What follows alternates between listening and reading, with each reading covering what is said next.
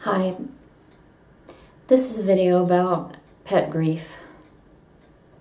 I'd hope that this newest video that I have added, and I haven't added one in quite a long time, I'd hope that this video would be more upbeat, more positive. But I can't really ignore this because I think grief is very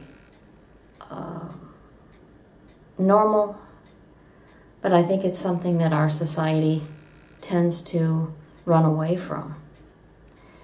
And I think other societies do nurture people who are grieving, but ours tends to kind of, well, not necessarily lend a hand, put it that way. And we more or less tell people, get on with it. And especially if it's your cat. Dogs may be a little more understandable to some people, but there's a large segment that really, really doesn't like cats. So I'm not part of that. And if you do not like cats, you will not like this video. So I'm going to talk about my cat and how we lost her. This is very... You know, I mean, I think it's really important that we not push our grief down. I've had many different people in my family die, and I've been through grief several times. So to me, it's just one of those things that if I don't go through it, I keep pushing it down, it's not healthy. So I'm doing these videos to hopefully help people who are also going through the same very painful process. And it's also a very human process. So I just believe deep within myself that there's something about my life that needs to help people who are grieving. So I'm going to make this video and hope that it helps some people. Here goes my clock, so.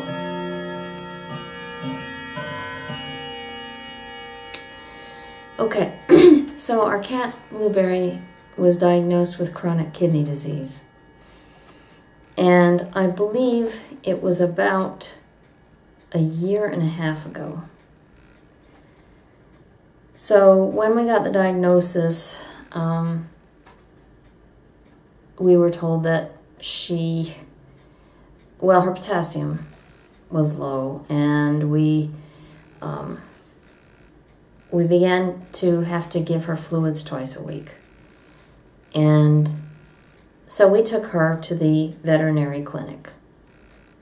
Well, a lot of people can do this at home. You can do this at home. You can bring the fluids, the bag of fluids home, and you can do it yourself. Perhaps it's easier that way, and a lot of people say it is. I am just one of those people who I couldn't bring myself to stick her with a needle and do that at home myself. So we took her to the vet's office. At first it was 3 times a week, and then it went down to twice a week, which thankfully that was a little less traumatic for everybody involved. Although it was very, very difficult for Blueberry because she was suffering. So she was on the fluids, then she got another infection and she had to be on a medication for that.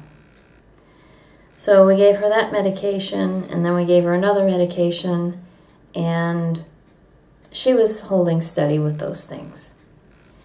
And I thought, you know, she's not looking great. She's thin. She's getting thinner, and she's less active. She's sleeping a lot. So we've been through this with a cat before, but that cat, named Isis, actually, she had cancer. So it was a completely different situation. CKD, on the other hand, is, I think, fairly common in older cats. So our situation is very much like thousands of other people who've been through it before. So anyway, she was holding her own, and then about 2 weeks ago, her eye was filled with blood. And, it was very shocking. It was very, very shocking, because, she was a beautiful cat. Nothing physical, nothing that looked wrong, except she was a little underweight, but all of a sudden there's this really, really horrible looking eye with blood in it. So we took her to the vet, and the vet told us that her red blood platelets were low. So then we would have to put her on prednisone and then bring the red blood platelets up. So we were out of town for a few days, and we left her at the clinic during that time because we knew she'd get good care there. And so they released her, and we picked her up on Thursday, and she seemed to be fine. Not fine, but as fine as she could be. So after a couple of days of giving her prednisone and this other med that I can't, right now my mind is going blank, I'm sorry. Giving her 2 pills and giving her the other medicine that we were giving her anyway. So anyway, it was not an easy thing to be giving her all these meds. By Saturday, she started to sneeze. And I thought, well, here we go. She's got something. And so on Monday, she was due for a regular exam at the vet's office to have her blood work done. She was 16, by the way. A 16-year-old Abyssinian is a fairly old Abyssinian. So anyway,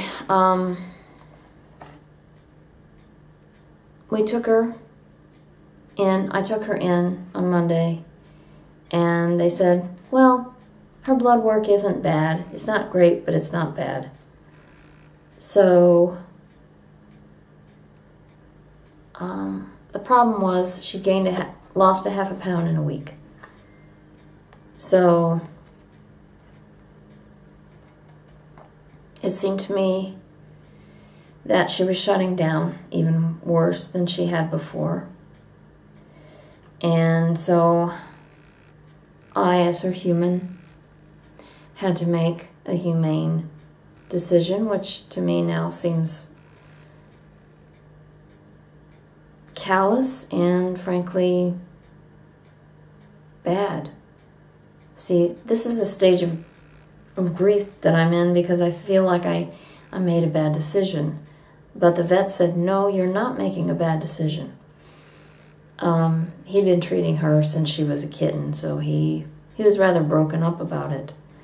He didn't want to put her down either, but he said, you've done everything that you can do.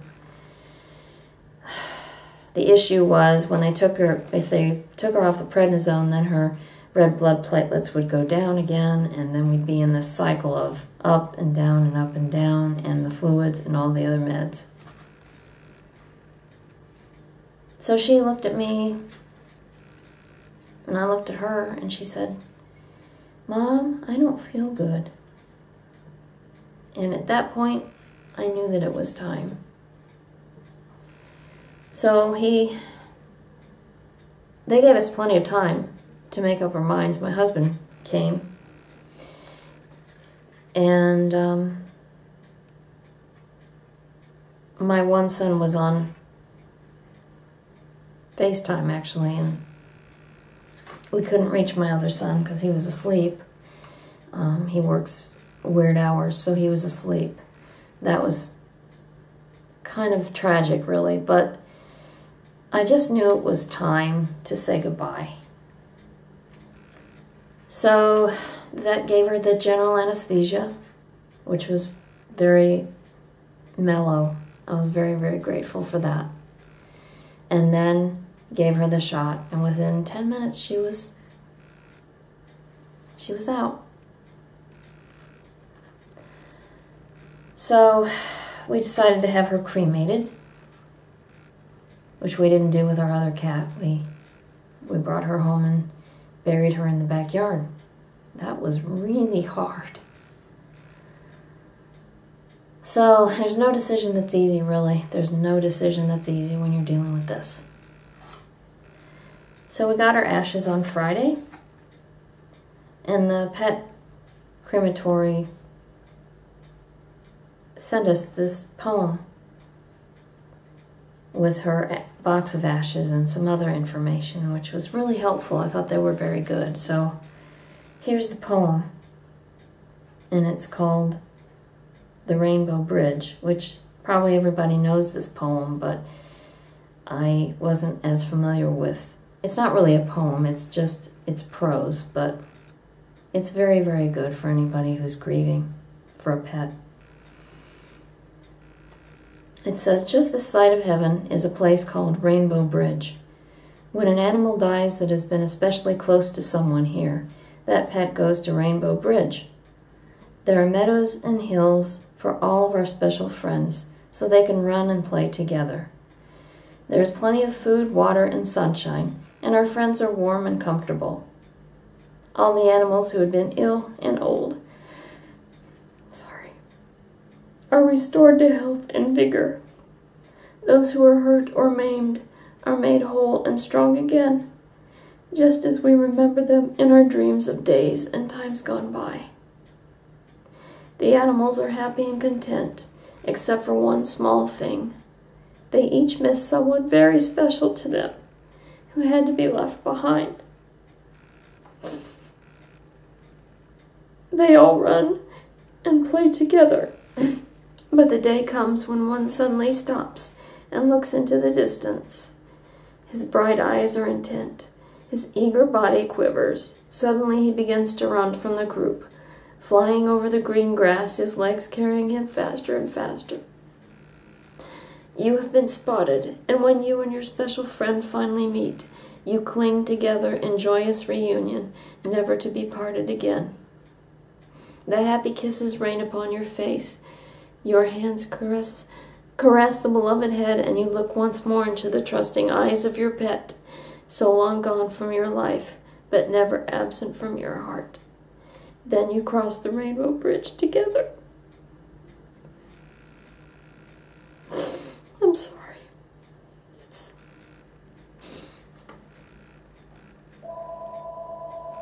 So, there goes my phone, and it's time to end the video. So, thank you, and subscribe. Thanks.